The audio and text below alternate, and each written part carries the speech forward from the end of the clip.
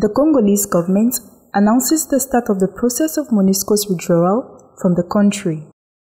At a joint press conference in Kinshasa on January 13, the head of MONUSCO, Bintou Keita, said the United Peacekeeping Mission will definitely leave the Democratic Republic of Congo by the end of 2024.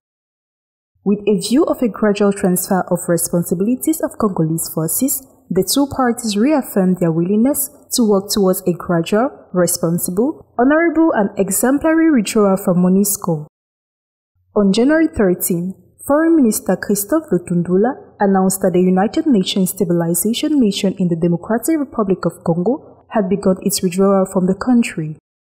After 25 years in the country, MONUSCO has been under fire for its ineffective in the protection of civilians from armed groups in the east of DRC. MONUSCO's gradual withdrawal is planned in 3 phases.